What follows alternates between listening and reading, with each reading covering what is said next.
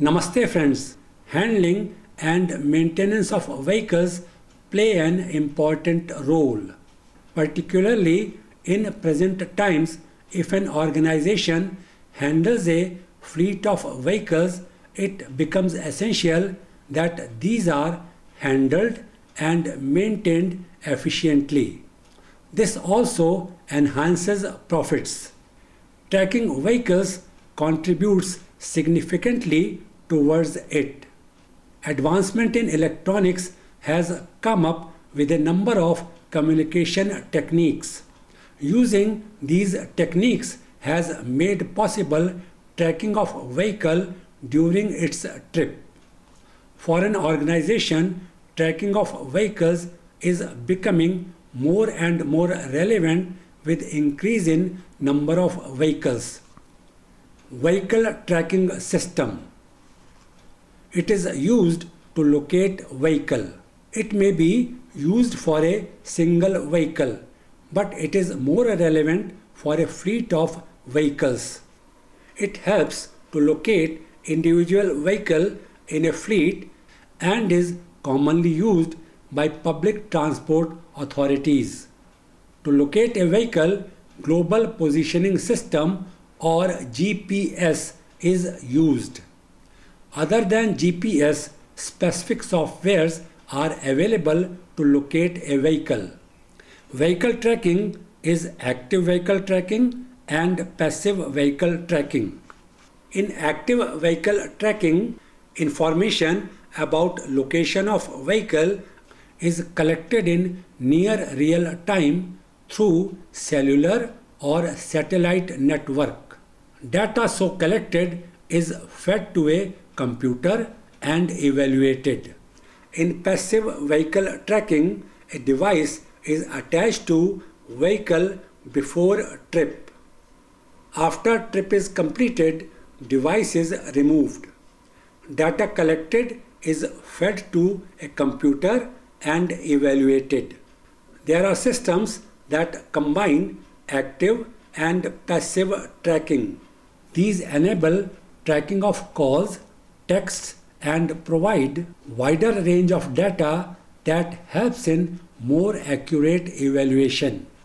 Main components of GPS-based tracking system are GPS tracking unit, server, and user interface. GPS tracking unit. This is a device that is attached to vehicle. It collects and transmits information about vehicle location at regular intervals. In addition to location, data about fuel, tire pressure, turning off and on ignition, and even opening and closing of a door is collected. It helps in improving performance of an individual vehicle and fleet both. Server. It receives data from tracking unit. Data is stored and provided as and when needed. User interface.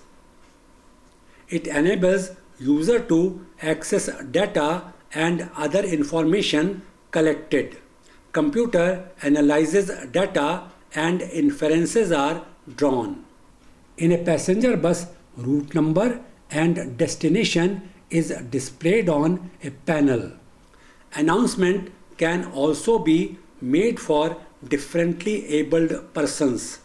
Real-time information about waiting time can also be provided to passengers. It can also prevent vehicle theft. It helps in retrieval of lost vehicles. Other topic that is included in this lecture is controlling air pollution due to vehicles, as it relates to health of every living being. It has become very important. Air pollution and control. Air we breathe in provides us life. It is true for other living beings also. Obviously, air we breathe in must be clean. Unfortunately, in recent past we have lost clean air. It is due to pollutants added. Burning fossil fuel results in emission of pollutants. Vehicles too contribute towards air pollution, and that too in a big way. Waste gases emitted from engine contain these pollutants. This deprives us from clean air. Emission from engine has following harmful constituents that pollute air: hydrocarbons HC, carbon monoxide CO, oxides of nitrogen NOx, and particulate material. Hydrocarbons HC. As flame propagates through combustion chamber, it comes in contact with chamber wall. Chamber wall is relatively at low temperature. This produces unburnt hydrocarbons.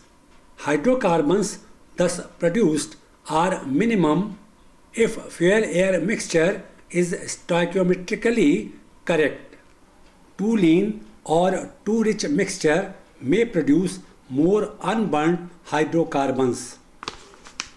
Carbon monoxide CO. It is emitted as a product of combustion. It is produced if sufficient oxygen is not available for combustion. As oxygen comes from air, it may be due to insufficient supply of air. Carbon monoxide is toxic and harmful to human health.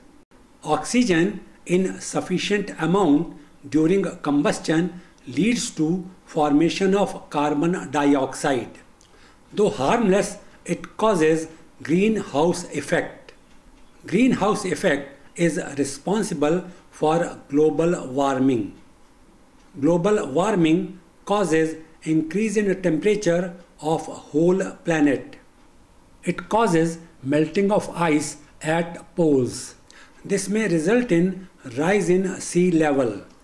It may be of immediate danger to existence of coastal areas throughout world. Oxides of nitrogen NOx. These are formed due to combination of nitrogen and oxygen at high temperature. Small x in formula represents proportion of oxygen. Mainly nitrogen monoxide NO is formed. It is highly toxic and causes formation of ozone and smog. Smog is combination of smoke and fog. Its formation has become a common yearly routine in North and Northwest India in the months of October and November. Particulate material. Particulate material may accompany emission. Its composition includes carbon element mainly. These are classified as PM 2.5 and PM 2.5 to 10. PM 2.5 is a particulate material with a diameter less than 2.5 micromillimeters. PM 2.5 to 10 contains particulate material of a diameter between 2.5 and 10 micromillimeters. If present in air, both may enter respiratory system of human beings and cause trouble. To contain air pollution due to vehicles, a number of measures are adopted. These include modification in engine design, making lead-free petrol, and implementing strict emission standards. Introduction of catalytic converter was another measure. It converts monooxides into dioxides. First, let me discuss emission standards. Euro standards of vehicle emission were introduced in 1992. These were called Euro 1 standards. These specified amount of carbon monoxide, unburnt hydrocarbon plus NOx and particulate material in emission. These were meant for all vehicles. Later, more strict regulations were implemented through Euro 2, Euro 3, Euro 4 and so on. Euro 6 are current European emission standards. These are applicable to all cars since September 2015. Euro 6 standards are different for petrol and diesel engines. It is because different level of pollutants produced by them. Limit for emission of NOx has been fixed as 0.06 gram per kilometer for petrol engine and 0.08 gram per kilometer for diesel engine. Similarly, limit for CO has been fixed as 1 gram per kilometer for petrol engine and 0.5 grams per kilometer for diesel engine. Limit of particulate material has been fixed as 0.005 grams per kilometer for petrol and diesel engine both. In India, equivalent Bharat Stage 6 or BS6 standards have been implemented since April 2020. Euro 7 standards are expected to be introduced in 2025. Process of oxidation and reduction is other method to produce clean emission from vehicles. It is achieved through catalytic converter. Catalytic converter. It has a chamber that performs oxidation and reduction processes as already mentioned. It is a part of exhaust pipe. Exhaust enters from engine side and goes out from other side. Different converters are used for petrol and diesel engine. Converter for petrol engine can be two-way converter or three-way converter. Converter for diesel engine is a two-way converter. Converter for petrol engine. As already mentioned, it can be two-way or three-way converter. Two-way converter performs process of oxidation only. It converts carbon monoxide into carbon dioxide. Hydrocarbons in the form of unburnt fuel are converted into carbon dioxide and water. Three-way converters perform process of reduction also in addition to oxidation. Oxides of nitrogen NOx are converted into nitrogen and oxygen. Referring to diagram, exhaust enters from left side. This is engine side. Exhaust gases consisting of hydrocarbons HC, carbon monoxide CO, oxides of nitrogen NOx and oxygen enter. Middle portion of converter contains catalysts. As it is a three-way converter, it has reduction and oxidation catalysts both. Gases pass through ceramic honeycomb structure H shown in grey color within housing. Walls of structure are lined with catalyst made from platinum or rhodium or palladium. These perform processes of reduction and oxidation. Process of reduction involves removal of oxygen from oxides of nitrogen NOx, and these are converted into nitrogen and oxygen gases that are harmless. Process of oxidation involves addition of oxygen. Carbon monoxide is converted into carbon dioxide that is not so harmful for human beings. These gases go out to atmosphere as shown on right hand side. Some vehicles may be equipped with oxygen sensor in converter. It determines oxygen present in exhaust gases and conveys it to electronic control unit or ECU. Deficiency of oxygen, if sensed, is compensated for proper oxidation of gases. Converter for diesel engine. As already mentioned, it is a two-way converter. Its main components are diesel oxidation catalyst, diesel exhaust fluid injector, selective catalytic reducer, and diesel particulate filter. Referring to diagram, exhaust gases enter from left hand side. These pass through diesel oxidation catalyst DO shown in grey color. It converts carbon monoxide into carbon dioxide. It also breaks down hydrocarbons present as unburnt fuel.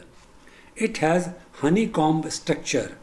Walls of structure are lined with platinum or palladium. Next component is selective catalytic reducer S shown in orange color. It carries reduction of oxides of nitrogen NOx. These are converted into nitrogen and oxygen as already mentioned. Diesel exhaust has high contents of oxygen. Therefore, rhodium is not required. It has an injector I shown on upper left side which injects fluid made up of ammonia or urea. To burn excess ammonia, a section of selective catalytic reducer is provided with ammonia slip catalyst A shown in black color. It has small amount of platinum. Alternatively, oxides of nitrogen NOx can be reduced by exhaust gas recirculation. It eliminates selective catalytic reducer and injector. Diesel particulate filter DP in blue color comes next as shown on right hand side. Diesel engines produce particulate or soot. This filter has a monolith with alternate open and closed channels. These hold particulates and break them through a process known as regeneration. Regeneration process is similar to oxidation process. There is a small amount of platinum and palladium present in filter. These facilitate process of regeneration. Filter is heated to a high temperature. This causes burning of soot. This makes passing of soot through filter easy. Electronic control unit or ECU controls the process of regeneration. Emission of fuel vapors may occur from fuel tank and cause air pollution. It is controlled through a charcoal-filled canister. Fuel vapors are trapped in charcoal. These are sent back to engine through a purge valve and are burnt. In this way, through charcoal canister, pollution to air due to fuel vapors is prevented. I conclude here. With this, discussion on topics related with automobile engineering also concludes. As mentioned, air pollution due to vehicles is a matter of concern. Another fact is that conventional sources of energy such as fossil fuels have limited availability. It has made us realize to reduce our dependency on them.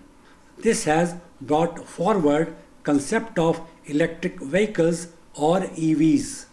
Initially, hybrid cars and other hybrid vehicles were developed. These had conventional internal combustion engine and an electric motor. This motor was run by a battery. Now efforts are being made to develop vehicles that run with electric motor and consume electricity only.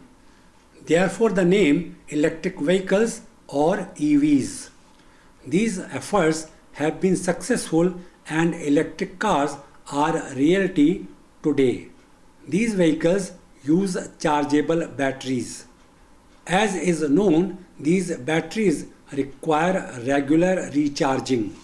For this, charging facilities at different locations are to be developed.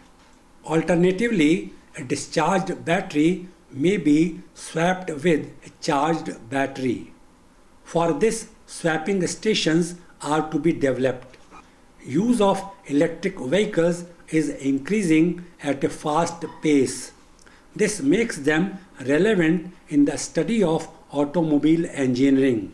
I would be talking about hybrid and electric vehicles in coming lectures of about automobile engineering.